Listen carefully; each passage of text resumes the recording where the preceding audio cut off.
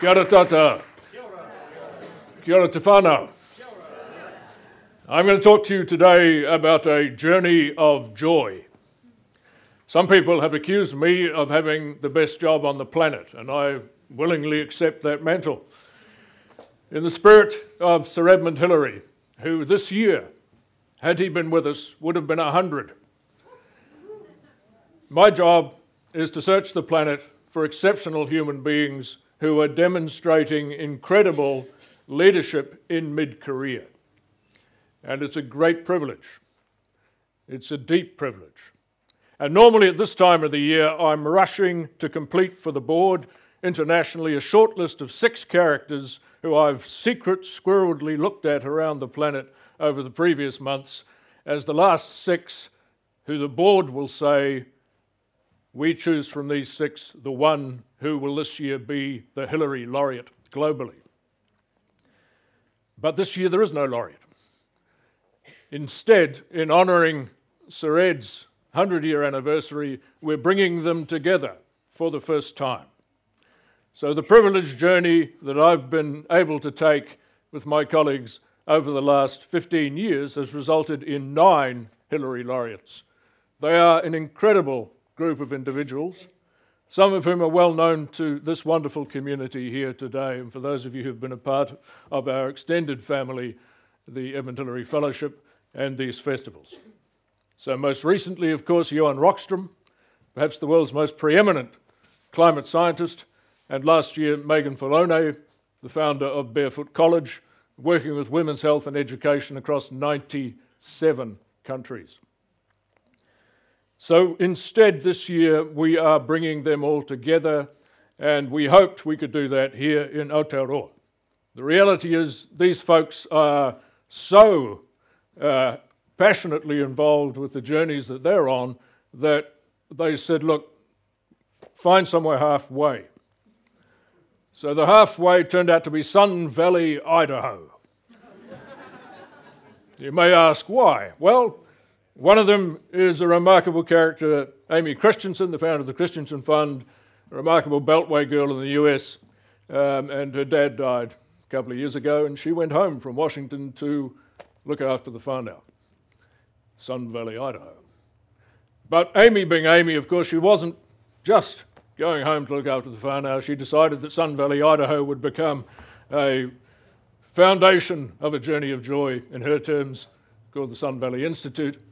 And every year they hold a gathering right across the Americas for people to come together and talk about resilience and the climate challenge we all confront. So we're front-ending it. We're bringing the laureates together for a couple of days before, and we're going to go into lockdown and do 2 things. And then the festival will follow on. The 2 things we're going to do are very simple.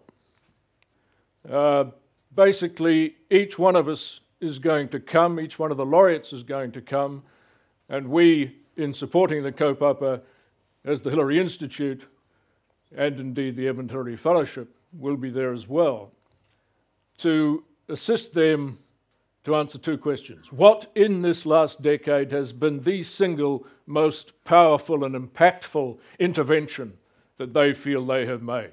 So whether we're talking about Johan, whether we're talking about Megan, whether we're talking about Mike Broon, who's the head of the Sierra Club, whether we're talking about our tuakana in Kiribati, President Oti Tong, these 9 laureates are coming with one piece of preparation. What is that intervention that resonated most strongly and most powerfully in your journey in the last decade? However, we are then mindful of the extraordinary challenge that we all confront around some of the deepest issues of our time. We are then going to collectively figure out a roadmap, a journey of joy, if you will, around something which we are going to do, which is construct the future we want. So my invitation to you all is to help us as we head towards July this year to think about the future we want. What does it look like? What does it feel like? What profound response to the challenges, existential challenges we confront internationally, do we have to consider?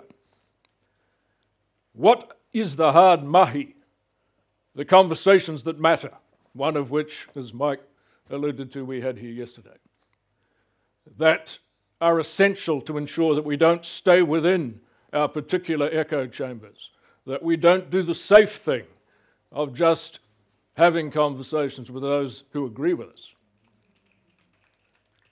but we bring everyone together around this kaupapa, and we celebrate the creation of a roadmap of how to get there for the future we want. Over what time frame, you may ask? The scientists are telling us the urgency is fundamentally now 10 to 12 years. 10 to 12 years minus tipping points before all bets may well be off. The laureate's response, let's get on the front foot. Let's be a part of constructing a roadmap which spawns projects all over the world which are part of the future we want. So again, thank you for being here. Sitting behind me is the ghost of Sir Ed, and I feel sure he'd be absolutely delighted to be with us in this journey. Can I tautuku again the cohorts in the room, the fellows in the room. Your journeys never cease to inspire us, never cease to inspire our laureates. We're inviting you to work with us on this kaupapa in this 100-year celebration of Sir Edmund Hillary's birth. Kia ora tātou katoa.